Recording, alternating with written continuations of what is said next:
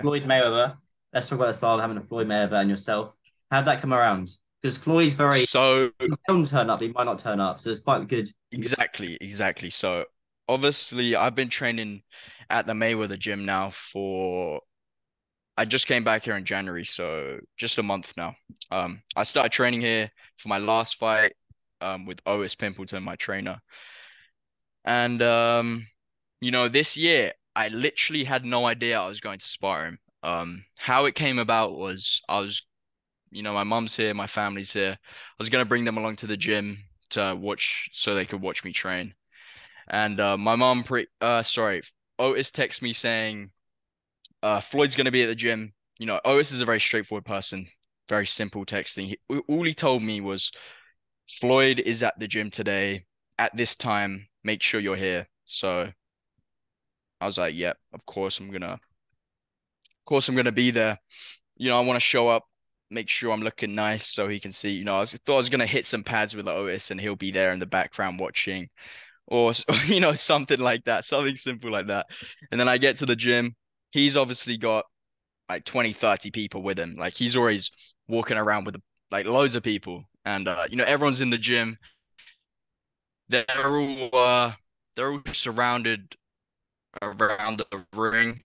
I wasn't sure what was going on. I thought maybe he was sparring or something. Is that, are you ready? And I was like, ready for what? What am I doing? And he's like, you're about to just do some rounds with Floyd. And I was like, okay, yeah, let's do it.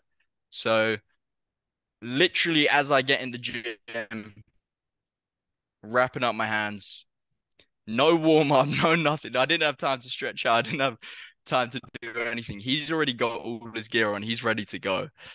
And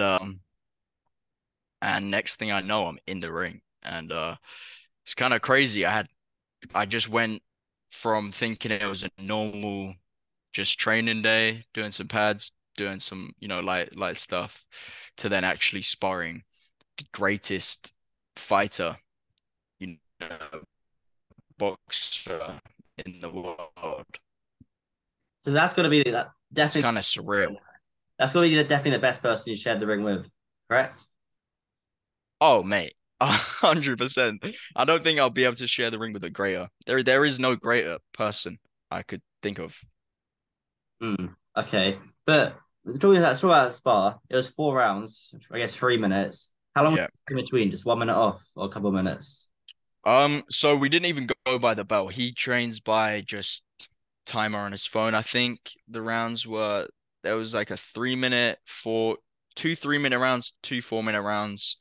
The rest, I don't even know. I think 30 seconds maybe. Hmm. Um, but honestly, it was crazy. I'm telling you, I literally had no idea I was doing that. And my brother had just flown in that day to Vegas, and I told him, yeah, Floyd's gonna be at the gym. I'm trying to get there as quick as possible. So I got to the gym. He gets there and he's like, he sees Floyd in the ring. He sees that he's about to spar someone, and he's like, who is he sparring? And then he sees my face in the corner, and it's so funny. We got it on video, and his face is just like, what the fuck is going on type shit. Um, but yeah, honestly, those that was the most fun I've had in the ring in a long time. Even though I was getting battered about, and he was just bullying me essentially the whole the whole time, talking shit. I had so much fun. It was just a great experience. What did you learn from that? A lot of things I learned, there's things that I know that I should be doing that I don't do. And I could definitely see watching that footage back that I was nervous. You could tell I was nervous. I was like loading up all my shots. I was very tense and tight. I wasn't really uh flowing, and I guess that is just because I'm sparring Floyd Mayweather. Hmm. Usually it's a little different. Usually I'm just sparring not the greatest in the world, not a 50-0 boxer.